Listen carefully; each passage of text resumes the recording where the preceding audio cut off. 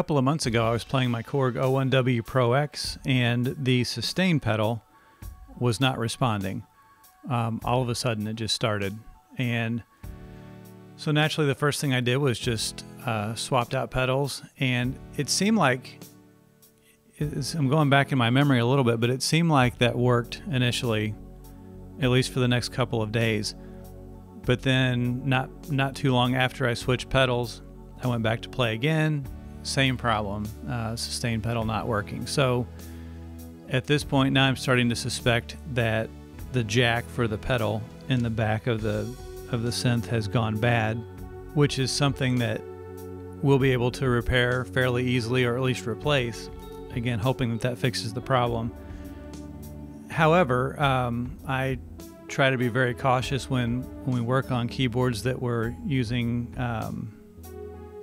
static protection, so that we don't mess up any of the circuitry inside. So I haven't had a chance to take this over to the shop yet and switch that jack out to see if it fixes my pedal problem. And I started thinking, well, is there any other way that I can get sustain to work especially when I'm just using it as a controller for piano sounds in my Mac. So what I ended up doing was, step one was I just took another MIDI keyboard, I think my Arturia controller keyboard, and I plugged a sustain pedal into that keyboard, and it's connected via USB to my Mac. And then I just basically pulled the pedal over by the 01W, set it in the floor, and it worked. It sent the MIDI messages back and forth through the Arturia, so it was giving me the sustain signal that I needed while I played. So that was a good fix for using software sounds.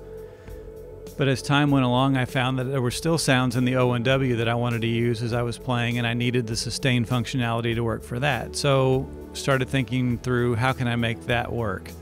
So what I ended up doing was I was running my sustain pedal through a different synth, but I thought if I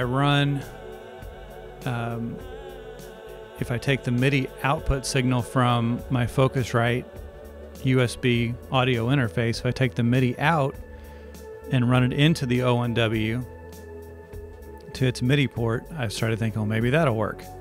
And lo and behold, it did. I mean, MIDI's a fantastic thing, and I don't always probably think of the best ways to use it, but this way worked out really well. So again, what I've done now is I've got a sustain pedal that runs into to a MIDI controller keyboard.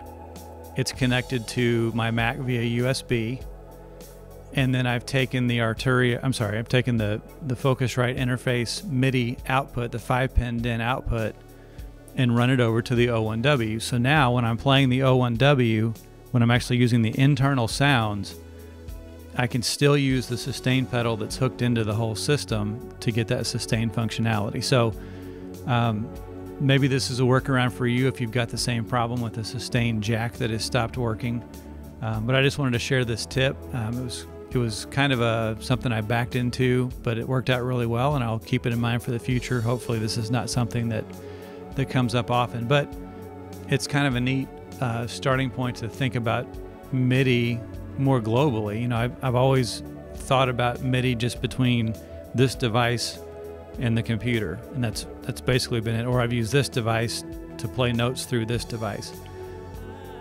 And I guess I'm kind of doing that in a roundabout way, but there's more routing going on to accomplish this goal. So yeah, I mean, MIDI's amazing, and this is the kind of extra functionality that I need to be thinking about for the studio setup here. So anyway, I hope somebody finds this tip helpful. If you lose a sustain jack, it's not the end of the world.